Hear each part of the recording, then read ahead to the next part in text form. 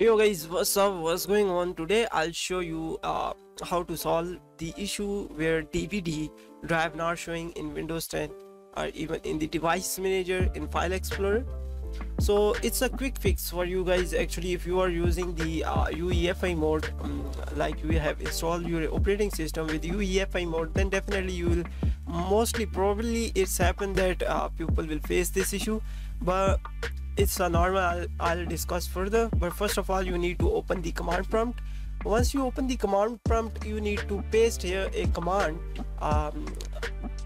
Just copy the command from description and just paste it like this, or simply you can also select the CMD and then Control+V and just paste the command that you have copied, and that's it. Press enter. Your problem should be solved. Only you need to do is restart your PC and your problem will be fixed. Now why it's actually happening here, as you can see here, I just applied the command and the operation is complete successfully.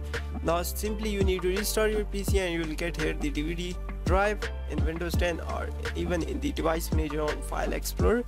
Now this might make you feel old, but CD DVD drivers are now considered in legacy hardware, as Windows 10 continually to modernize the operating system support for such older hardware technologies as optical drivers is becoming increasingly spotty. This is unfortunate since many users still depend on CD and DVDs. In fact, you might even need to use a DVD drive to install Windows 10 or 11 on your computer. Even I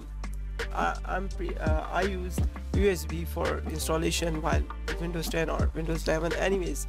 Now this is the best solution for you. If still anything you are facing, just let me know in the comment section. Don't forget to subscribe this YouTube channel. See you in the next video. Till then, just take care yourself. Allah Hafiz. Bye bye.